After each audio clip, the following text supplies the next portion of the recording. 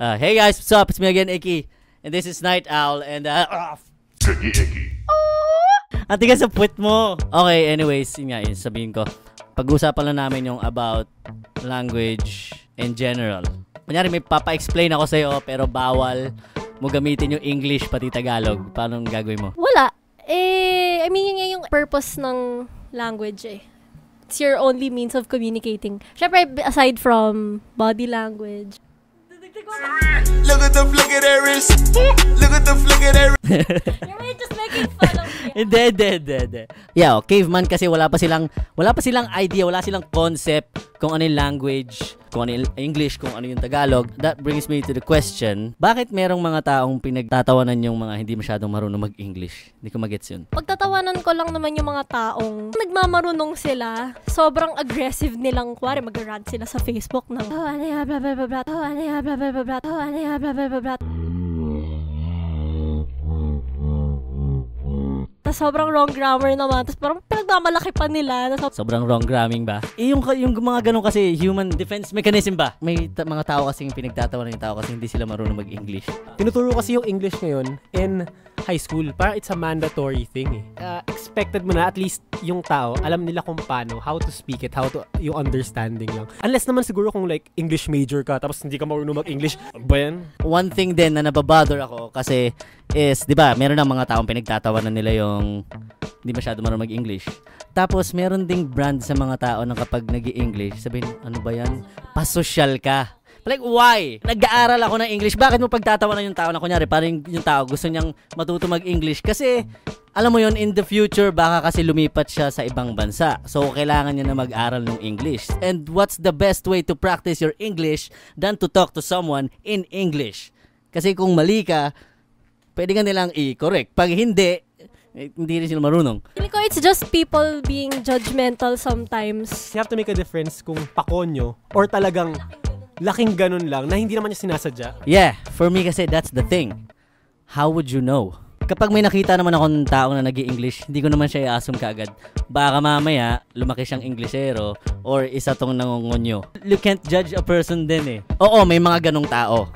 Pero if you start thinking na may ganong tao, you start thinking na halos lahat ganon. Tapos you start thinking na kapag may nag-English, ganon yan.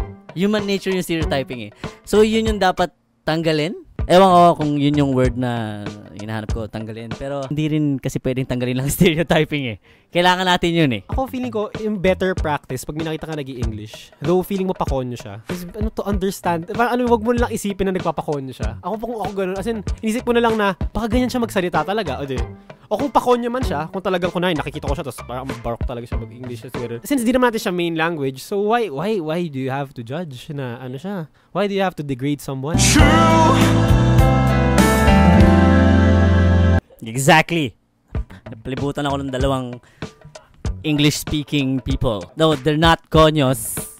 I mean... Lagi akong sinasabihan na ng mga klase ko na, hoy, si Valis, konyo to eh, ganun.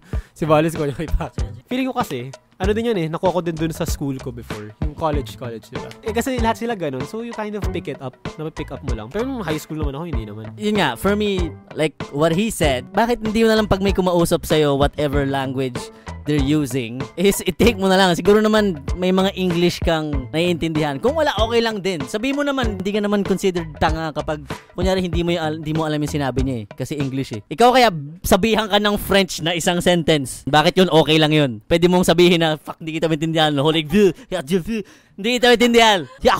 Hindi na French yun eh. German na pala siya. Alam mo yung Chabacano ba yun? Slang? Spanish pa dito sa Pilipinas? Barok Spanish. O yun, isipin mo lang yun. Let's take that for example.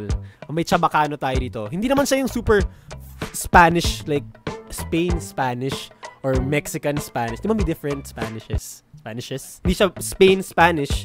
Just parang yung mga quote-unquote Baroque English. Why can't that be our slang English? Alam mo yung ganun yung nasa isip ko eh. Yeah. So why don't you take it as it is? Don't say na parang kailangan mag-comply tayo with English, American English. May nagkaroon ng Taglish na nagsasalita, tapos sinabi nila konyo. Bakit hindi nyo pwedeng gawing normal na language na yung konyo? May nasalita ng konyo, ba't ka magagalit? Okay lang yan. Sige lang, basta nagkakaintindihan ko yung okay na yun. I hindi ko ginajudge yung mga nagtataglish na konyo. Di ba sasabi mo, yung chabacano, yun yung parang slang na Spanish. For me, ang slang kasi na English is yung mga Ghetto. oh, you get, yun yung slang for me, yung mga, ganon, mga ganon. Hindi yung mga, as in talagang literal na wrong grammar lang na, I mean, yun yung pagkakaiba for me. You know what? Dapat isang buong episode yung nag-aaway lang sila about yun sa ganun eh. Last words lang is, whenever na maka-encounter ka ng ganun situation, keep it to yourself na lang. Yung pagiging judgmental mo dun sa kung ano yung Baroque speaking English Tagalog fucking bitch. Baroque English French German speaking language. Anyways, yun nga, take it as it is and eventually ang mangyayari naman is masasanay ka eh. Para sa'yo magiging normal na yung ganun. And which is okay lang kasi hindi offensive sa sa'yo tapos hindi offensive sa kausap mo. So, you know, you have to do it. Give a little love. And love gives you back. There is no one way of speaking English. No one way. World peace! Yun lang. And again, I'm Ikki. Nga pala, and these are my friends. Ariel Hernandez and Philip Valles, soon to be lawyer and soon to be chef. Current chef pala, I'm sorry. Anyways, again, I'm Ikki and gumising ka na kasi matutulog ka pa. Night owl! Ikki.